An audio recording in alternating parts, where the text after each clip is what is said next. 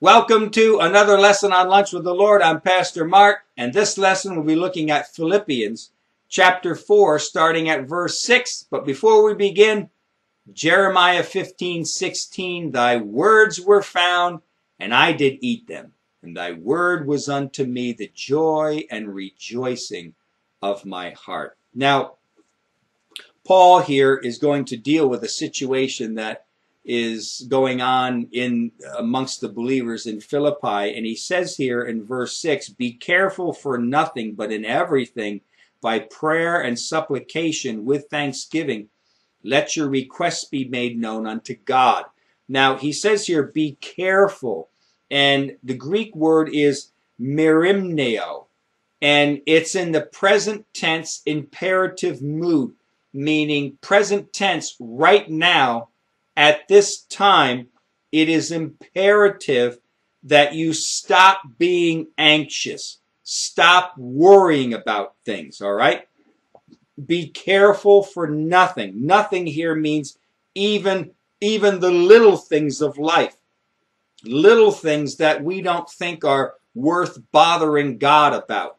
Be careful. Don't worry about anything, okay? Now, it seems from these Greek words that Paul's using here and the tenses that he uses, that the Philippian believers had somewhat of a problem of worry, all right? And as human beings, we all have that problem. Every one of us has experienced worried before. We can worry about big things, little things. We worry. We got all kinds of stuff we can worry about. Worry about our children, our parents, if they're elderly, maybe they live alone. Oh, there's worry about finances, worry about work. There's always something that we can worry about in our sinful flesh, right? Because the sinful flesh loves to worry about something, all right?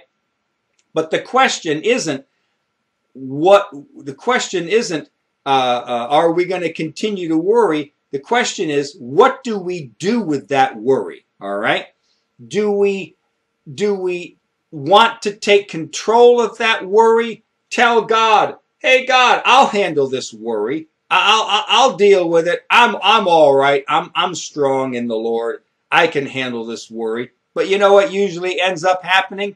We get consumed by this worry. We can't handle it. All right? And it consumes us, and it affects our life. And that's what was happening here. Or do we take our worries to the Lord and trust that He will take care of them? And in Matthew chapter 6, this is a passage of scripture that you've heard many times, but we'll read it again. Jesus said in Matthew chapter 6, starting at verse 31, Therefore take no thought. That means don't worry. Don't worry what you shall eat, or what you shall drink, or the clothes that you're going to have on. Jesus said, look, don't worry about the things you're going to eat, the clothes, the things you're going to drink, about your job. Don't worry about those things. For after all these things do the Gentiles seek. For your heavenly Father knows that you have need of all these things. Listen, long before today, God knew what you were going to need for today. The clothes you wear, the food you eat, the home you're living in. God knows your needs. And there's no sense in worrying about it, because God's already planned ahead of time that He's going to provide your needs for you. Okay? Verse 33. But seek ye first. Seek ye first what? A cheeseburger? No. Seek ye first what? Orange juice? Something to drink? No. Seek ye first what? Clothes to wear? No. Seek ye first what? The job? No. Seek ye first the kingdom of God and His righteousness. And if we do all these other things, God said He will take care of them. all these things shall be added unto you. Our job as children of God is to seek first the righteousness of God. Seek first the kingdom of God and his righteousness. Seek first, like it says in Colossians 3, 1 through 3. We said it many times, you know. Set your affection on things above, not on things on the earth, for you're dead and your life is hid with Christ in God. As Christians, we seek first God's kingdom and his righteousness, and God will provide food for you. God will provide clothes for you, stuff to drink, a job to have. He'll provide it. Verse 34.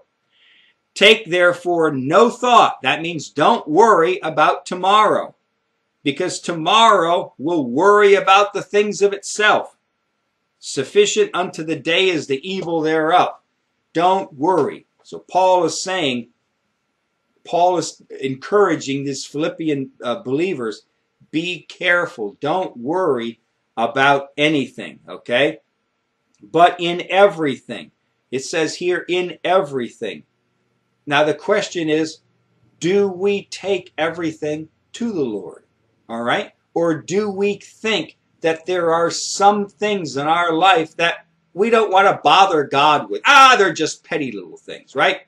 We can trust God and we can pray to God to protect us on a 2-week vacation, but we can't pray to God to protect us going down to the shopping center for 45 minutes to get some food, right? Or to do something, or to go shopping for clothes, right?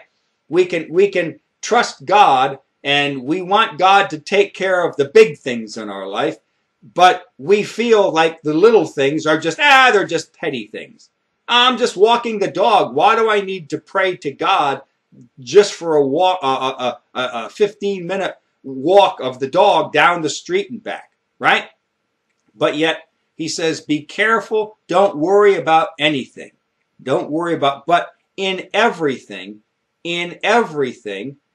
he says, what?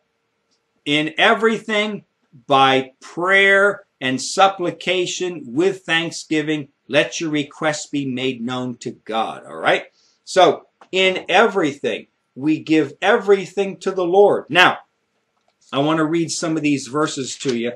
This is God's teaching on every step. Every step.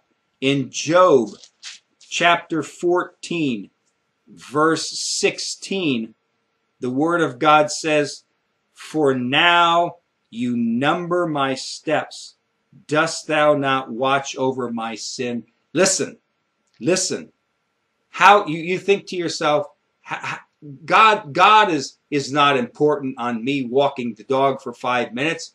You know, God doesn't care if I go to a cafe for I don't want to bother God with an hour visit with my friend at a cafe. I mean, but I want to trust God about something that's going to happen for a day or two.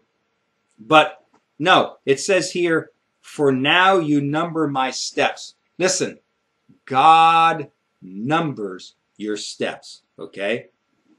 In Job chapter 31, Job chapter 31, verse 4, the Bible says, does not he see my ways and count all my steps? Listen, if you could ask God today, he could tell you exactly the number of steps you've taken in your life up to this point. Up to this point, he could tell you the exact number. Why? Why? Because he cares about your steps? No. Because he cares about you. That's what he's numbering. He watching every step you take, counting every step, because he cares for you. In Psalm chapter 37, verse 23, Psalm 37:23, the steps of a good man are ordered by the Lord, and he delights in his way. And then in Psalm 119, verse 133. Psalm 119, 133. Bible says, order my steps in thy word, and let not any iniquity have dominion over me. God sees and knows every step that we take. And this tells me that God is interested in every detail of my life. God is interested in every detail of your life. Yes, you're going to go and you're going to walk the dog. You don't think God is interested, but He's there and He's with you and He's counting your steps. Counting your steps. Every step you take. Okay? So, Paul here says, don't be worrying or anxious about anything, but in everything, just pray to God. It doesn't have to be some long 5-minute prayer about a 2-minute dog walk. No, it can be just pray to God. Father, I'm walking the dog. Bless this time. Protect me. Right? Bless this time. I'm going shopping today. I'm going shopping. I've been there 500 times before. I'm going up. God, just protect me on the road and keep me safe. And keep my family safe at home too. Right? That's all you have to do. And in your heart, God, the Holy Spirit reads your heart. And you may not have to say a lot, but in your heart you mean a lot. And God sees it. And He honors that prayer. And He says here, be careful for nothing, but in everything, in every detail, by prayer and supplication with thanksgiving, let your requests be made known unto God. All right? By prayer and supplication, we need to practice taking all things to the throne of God in humility and deep prayer. As we practice taking things to God, taking everything to God, it becomes our habit. And then we find it easy to bring all things to the throne of God. As you do it, as you take your dog walks, your travels here and there, the little things, as you practice praying to God about even the little things, it becomes a habit and it becomes part of our life. All right. I remember when I heard months ago the job that I have. I deliver propane in my job, and we have to at the end of every delivery we have to shut all of our valves off on the truck. And then when I may only drive a half a mile, and when I get to the next customer's house, I have to open up all the valves again. And then when I'm done making that delivery, I have to shut all the valves off on the truck, okay? And then I drive to the next customer, and the next customer may only be 200 feet down the road, but I'm supposed to do that. And at first, it was very hard to do, because it was not something that we liked doing. But after a while, I got used to it. And now, after almost a year of doing it, now it's part of my habit. Every time I go to a customer's house, I open up all the valves, I make the delivery, and then I shut all the valves. It's just part of what I do. And now, whenever I get in the truck, I think to myself, are all the valves shut? And it's just part of our life. And that's what God wants prayer and supplication to be. It's just normal part of our life. But if we don't start doing it, if we don't begin to do it, it won't become a habit in our life. All right?